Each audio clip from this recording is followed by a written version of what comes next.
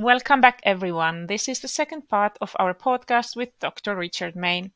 Richard has completed his medical degree from Queen's University Belfast School of Medicine. He went on to complete a master's degree in sport and exercise medicine at Ulster University, while undertaking training as a general practitioner. He is now practicing as a general practitioner in Northern Ireland in the UK. He is passionate about the research of sedentary behavior and physical activity.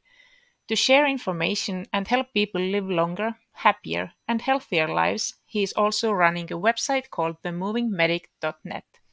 In this second part, we are going to discuss Richard's research on the physical activity of general practitioners in the UK, the effect of that on the doctors, and on the advice they give to their patients. So, welcome back, Richard. Thank you. So we're now going to discuss your research, and it's very, very interesting. I have had the privilege to familiarize myself with your latest research about sedentary behavior among GPs. It's not public yet, but could you tell our listeners what exactly did you look at in your study?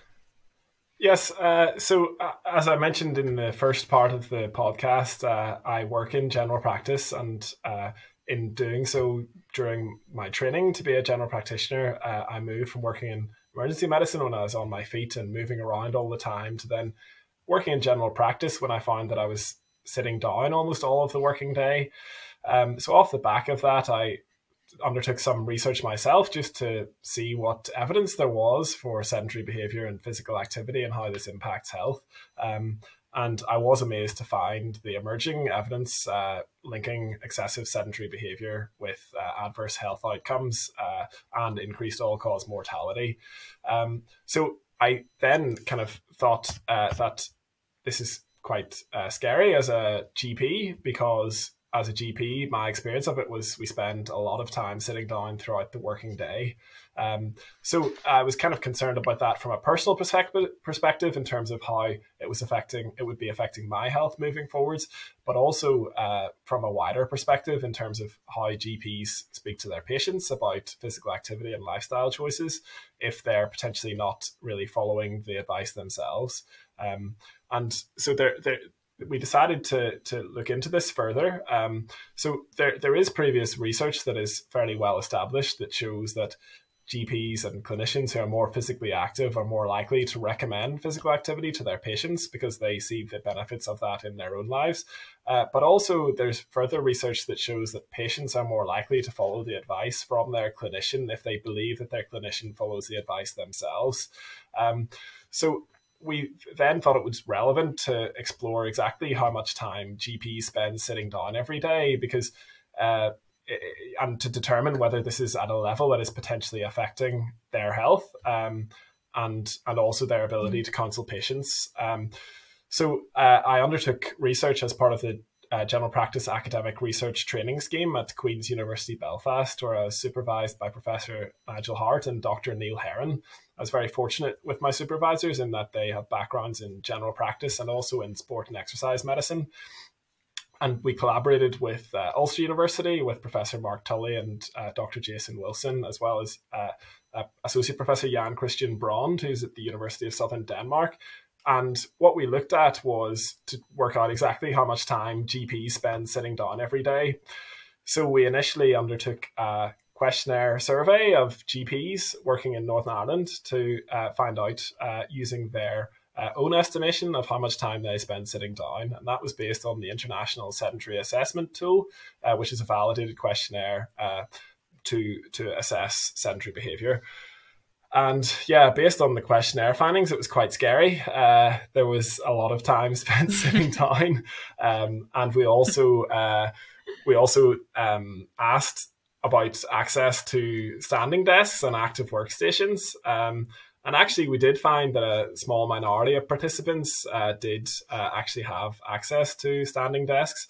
Although I suppose we need to caveat that with the participants that took part in the survey are probably more likely to be interested in their own sedentary behavior and physical activity. So there may have been some selection bias in that. So among all of the GPs and GP trainees working in Northern Ireland, there are almost 2,000 in total, and we had a response of 353 people accessing the survey, which is a response rate of around 18%. But within that, we found that there was a lot of time that people were spending sitting down. And we asked whether they felt that they were spending more time sitting down now than prior to the COVID-19 pandemic. And so the questionnaire was disseminated in autumn 2020.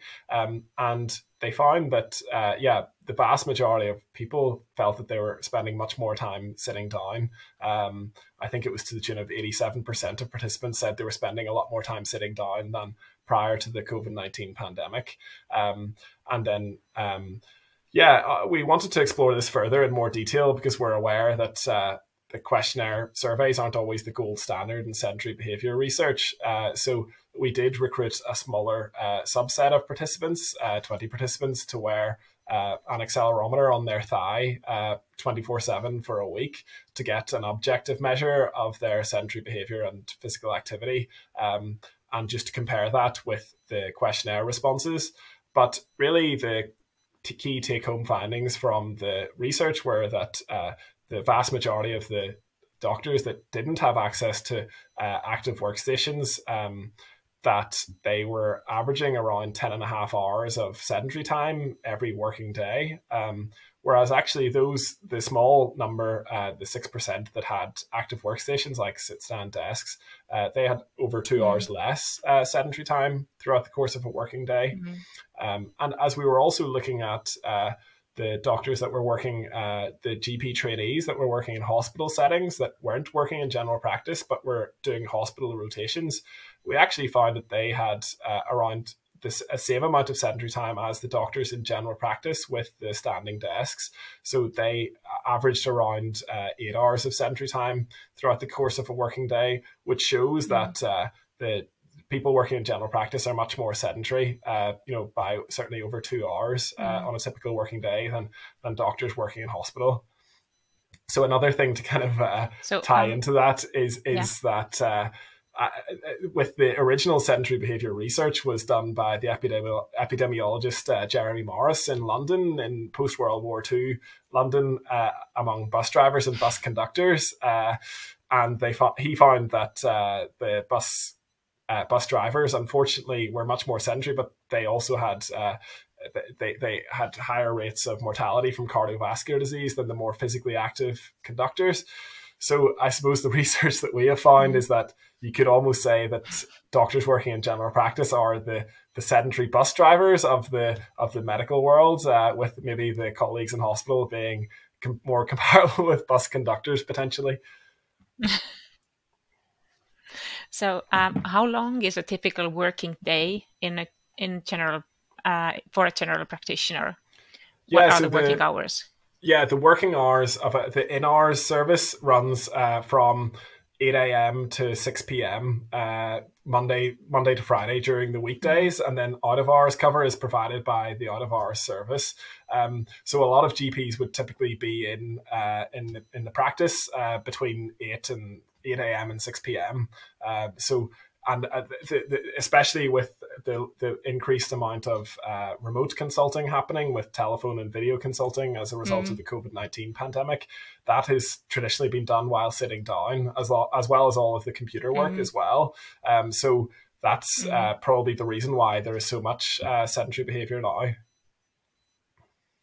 Yeah. So how widely people or general practitioners are aware of the health risks, like the sedentary behavior related health risks? I'm sure they are generally aware, but are they aware that there is a huge difference whether you sit 7 hours a day or 10.5 hours a day? How much do you think people are aware? I think there's actually quite a lack of awareness specifically of the health risks associated with excessive sedentary behavior. I think certainly we did conduct interviews with some of the participants that wore the accelerometers as a follow-up research study, and actually their awareness of the health consequences of physical inactivity were very good. But in general, I think there is a lack of awareness of the health risks associated with excessive sedentary behavior, particularly. And I think people aren't really aware of how much this can potentially impact their health. And it is quite scary in terms of when you look at the dose response relationship with excessive sedentary behavior and the adverse health outcomes that at 10.5 hours a day of sedentary behavior does put people at higher risk of those adverse health outcomes. Yeah, and from your research, I read that during days off, general practitioners were more active than average. I think there was not so much sedentary time during days off. That's right. Correct? Yeah, that's correct. And certainly in the accelerometer study, we were very pleased with the amount of physical activity on days off, because we were able to explore more about physical activity with the subset of participants that wore the accelerometers. But yeah, I think many of them had step counts in excess of 10,000 steps on their days off work. But in general, the step counts on working days were half or less of their non-workday step count. So it does show that certainly, and that's probably the awareness of the benefits of physical activity, that they are excuse the pun, but taking steps to be physically active on their days off work. But I think it's important to explain the message about the excessive sedentary behavior throughout the working days, because most doctors spend more days, there are more working days in the week than there are days off work. So it's important to consider the whole week and not just days off work. So what, in your opinion, could be done in the UK what could be done to improve the situation? What would be maybe the one or two interventions that you could do to improve the situation of general practitioners when it comes to sitting down too long? Yeah, so another team that we're collaborating with are actually based in Loughborough University, which is Greg Biddle and Amanda Daly, and they are actually looking at standing desks in the general practice setting. So it'll be interesting to see the outcomes of that. And certainly that is one thing that you can do, because it does allow you, especially if I mean, personally, and from speaking with other GPs that use standing desks, it's straightforward to do when you're consulting remotely with the patient on the phone, because it doesn't affect the consultation. However, I think there are some concerns about how it would affect the interaction with patients if you were standing and the patient was sitting, if they're coming in for a face-to-face consultation, which are happening increasingly frequently now with restrictions lifting related to COVID-19. So I think it's still important to maintain the patient-doctor interaction and maintain that relationship at as good a quality as possible. And personally, whenever I have patients coming into the consulting room, I would always be sitting down when they're coming in, because we don't want it to be turning into, this sort of environment of an emergency department or a orthopedic fracture clinic, which are, much more to the point and much more objective driven than with a more relational approach of general practice. But standing desks are certainly one way of potentially reducing sedentary behavior. But other things are taking active breaks during the working day. So it's again related to workload, but certainly during lunch break, if you have the time, trying to get outside and clear your head and go out for a walk. And actually in doing so, you might set a good example to patients that are in the area and they think, oh, there's the doctor out walking. That's maybe something that I should be doing as well. But there are also concerns from speaking with other GPs that if they're seen out walking during the working day, then patients will be thinking, oh, I'm having difficulty getting an appointment with my doctor, and they're getting out walking during the day. I mean, what are they doing there? So it's important to kind of consider the negative, the things that are the barriers that are holding people back from being more physically active. But yeah, other things that you can do, there's the concept of exercise snacks. So where you take a couple of minutes just to do lunges or squats. If you have that opportunity, depending on workload during the working day, but it might actually mean you're more efficient moving forwards if you actually take that time out to clear your head and then get back to work again. But that's another option. And then there's things like active commuting to and from work, walking or cycling to work instead of driving, or other sedentary modes of transport. So there are lots of things that are out there that people can do. So it's just trying to integrate that into the working day and seeing the importance of that as well. And another thing, I mentioned about the call screen that's present in many general practices, which calls people from the waiting room into the consulting room so that you're sitting down the whole time. But actually getting rid of those or turning them off is much better, because a lot of people would say the consultation begins in the waiting room.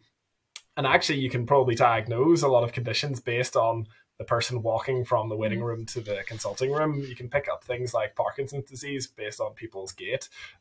So actually, that I think, certainly intercoms, call screens, they should be thrown in the bin, and people encouraged to walk to greet the patients instead, providing the workload allows. I couldn't agree with you more on that, but you had great points there, because from previous podcasts, I've been talking to people about the implementation of exercise into treatment, but also it's so easy to say that I would just buy a standing desk. But as you said, it doesn't maybe work in the setting of having a patient there. And the how do you say, just like going and getting your patient, walking with them, seeing how they walk, what's the posture. You can diagnose so many things, or at least maybe not diagnose, but you can see the patient. So yeah, we should get rid of those. But you already answered so many in so many ways what I want to ask you. But we know from research that doctors who are physically active themselves, that people or patients tend to believe their suggestions about being more physical active more. So why do you think this is? Because basically patients don't know whether a doctor is physically active or not. So how would you answer that? Well, I suppose it wouldn't be very good if if a patient came in to see a doctor and they were sitting with a cigarette in their hand and a bottle of whiskey on the table.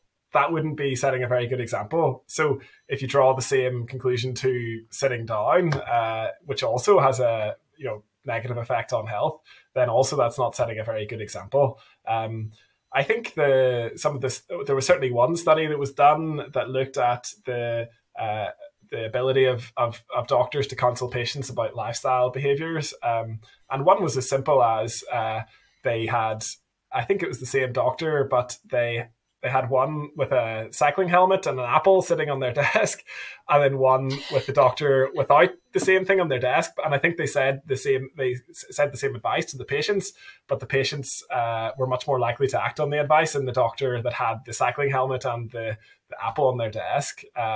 So it's a very, very simple thing. But I think you have to practice what you preach, because otherwise you're not setting a very good example.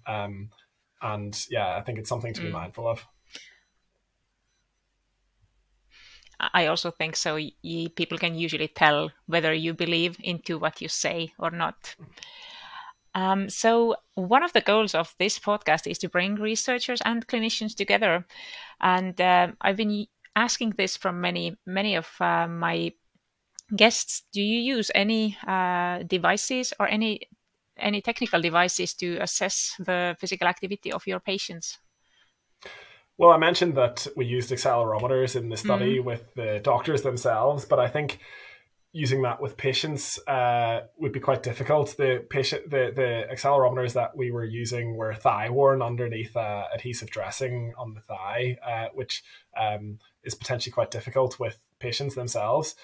So generally, in terms of assessing a patient's physical activity, I wouldn't use any formal questionnaire. I would simply ask them, what sort of activity do you do, because that's often the easiest way of kind of calculating it and getting a rough estimate in your head without needing to worry about met minutes or met hours or things that are more complicated like that, because that also gives you the baseline of which where they're at. And some people, it's simply just encouraging them to maintain that, whereas other people, it's encouraging them to do more. And occasionally it may also be relevant to actually advise them to do less. So I think in future, I think if there were good objective ways of gathering that data, that might be helpful for some patients that are more motivated. But I think patients that are less motivated to change the behavior would probably be reluctant to wear something that's tracking them all the time. And there are lots of wearables and things that are out there. So I suppose it'll be interesting to see how the landscape changes moving forwards, and whether there is more uptake of that among the general population and not just the people that are kind of really into their health and fitness that really are the ones that are most likely to be wearing them at the moment. Okay. So do you already have your next research project going on? What would you like to do research-wise in the future? Well, yeah, we ended up, that was quite a quantitative study that we were looking at in terms of getting the baseline data regarding the exact amount of time that GPs spend sitting down throughout the working day. So actually off the back of that, we've been conducting interviews with some of the participants to find out more about the barriers and facilitators to them being less sedentary and more physically active, particularly throughout the working day. So now it's working on trying to analyze those interviews, which is a qualitative approach, which I've actually really enjoyed having those conversations with other GPs, and it has been very enlightening, and in some ways very encouraging, but also in some ways a little bit disheartening at the difficulty of actually changing that behavior. But yeah, that's something that we're continuing to work on. So watch this space, because that will hopefully be something that'll be coming out moving forwards. I know you don't have probably the results yet, but like, what have been the barriers that people have told you? So, because like general practitioners, they already know, they have a really good knowledge. They still have barriers to be physically more active. So what have you heard? So barriers, workload is a big factor, where people feel that they don't even have time. Like some people I've been speaking to were saying they don't even have time to take a break at lunchtime to get out and go for a walk, because if they really work through their lunch break to try and leave close to on time at the end of the day, and they feel that if they spent 20 or 30 minutes going out for a walk, it would mean that they would be spending 20 or 30 minutes later in work. And if they've got a young family or other things that they want to be doing, then that would mean that they mightn't spend as much time with their family. So I think addressing the workload is a key part of it, to allow people to actually be able to take that time out even during their lunch break, which should be their own time, but unfortunately isn't always at the moment. And there was somebody even brought up an example of another doctor who they worked with who actually brought a flask of coffee to work to sit on their desk because they didn't even feel like they had time to go to the coffee, to the kitchen to get to make themselves a cup of coffee. So yeah, things like that are certainly big barriers related to the workload. And then there's some things that were both barriers and facilitators, because it depended on the location of the practice where they were working. Because if it was in a nice area with a nice somewhere to go for a walk beside, then that meant they were much more likely to want to go out and actually exercise during the working day, as opposed to if it was somewhere that was in a very built up confined environment without much green space, then they were less likely to go out walking. Climate also is a factor, certainly in Ireland where it can be quite wet. That was also a limitation. But then on a nicer day, people were more likely to go out. I also mentioned the fact that there was some people were thinking it was potentially a good thing that people would be seeing them out and about. But I think in general, doctors prefer they weren't being seen too much by patients that would recognize them, because they were concerned about patients coming up to them and saying, "Oh, can I speak to about this? Can you have a look at this rash or something that, interrupting them whenever they're really trying to switch off." As well as feeling that the doctors have got too much time to if they're able to get out for a walk during the working day. So yeah, there's lots of things that play into it, but those are just some of the things that were brought up. It's great examples. There should be a back door so that you can, go out without no one seeing you, and then a restricted area of walking, and then you can go back. And you need to have a disguise. I would wear a cap during the summertime to avoid getting sunburned. But I suppose that's maybe a way of going incognito. Having some sort of disguise that you're not people aren't seeing you. Yeah, like a warm-up stadium or something. And last but definitely not least, how can our listeners reach you? You're active on Twitter and Instagram, so tell our listeners how to reach you or contact you if they want to do so. The easiest way is just on Twitter or Instagram is The Moving Medic. And then even if you just Google The Moving Medic, that should probably find me. And I'd be happy to connect and engage with anybody that was interested in what we're doing. Well, thank you so much for sharing your thoughts with us, and thank you for all our listeners. We will see you next Sunday with a new guest. Bye bye.